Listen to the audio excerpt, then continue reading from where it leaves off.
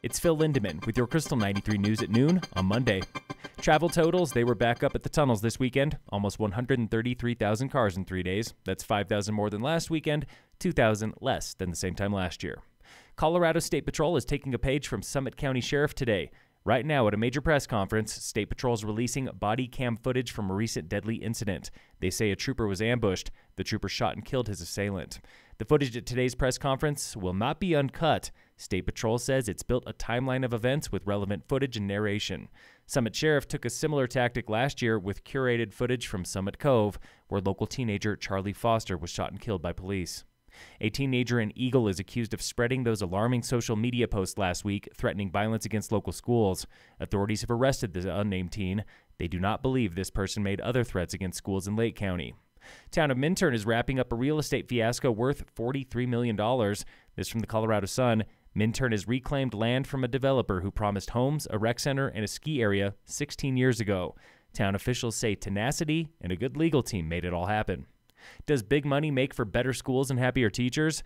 Teachers in Utah make less than anywhere else in the nation, but a new report from Wallethub says Utah is one of the best states to be a teacher. Benefits, support, and class size cancel out those low wages. Colorado, we rank bottom half of this list.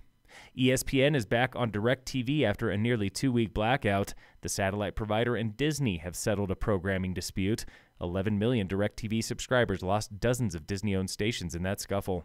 Stargazers are buzzing about a lunar trifecta happening tomorrow night.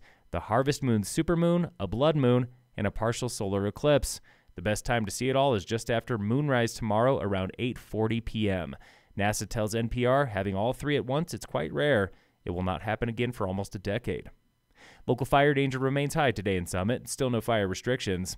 In sports, the Broncos lost to the Steelers yesterday 13-6. The Rockies lost to the Cubs 6-2. Today the Rockies play the Diamondbacks at 6:40. The Rocks are 7 games out from 100 losses. And in local sports, brought to you by Cassandra Schultz and Associates with American Family in Dillon. The Summit High golf team won its home tournament last week in one of the tightest finishes ever at Keystone Ranch. The Tigers beat second place Eagle Valley by 1 point. Third place Monte Vista by 2 points. Today the golf team, they're playing at Eisenhower Golf Club in Colorado Springs. More than 660 high school girls ran at the Liberty Bell Cross Country Race in Littleton Saturday, and Summit's Ella Hagan beat them all. She set a course record with her third consecutive finish under 17 minutes. At home on Saturday, Lady Tigers volleyball, they lost to Delta in 3 sets. On Friday, football lost to Canyon City 21-0. Phil Lindemann, Krystal 93 News.